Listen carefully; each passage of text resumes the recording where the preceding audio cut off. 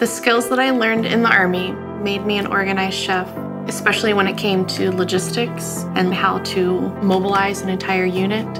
What I do for Aramark is I am the executive chef of Ingrain Cafe.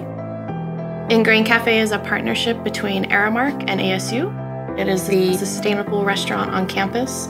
Aramark's Plant Forward program has provided more knowledge to our cooks and chefs, and I think it's provided more assurance for our customers. I've noticed that when students and faculty or customers come into Ingrained, they're surprised by the amount of offerings. So seeing the positive customer reaction really does push us more to diversify the menu.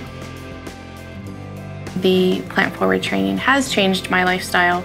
We compost, we teach our daughter about fruits and vegetables. She comes in at least once a week with my sitter. I'm feeding my daughter what I prepare in my restaurant for other people's kids that come here to school, and I'm really proud of that.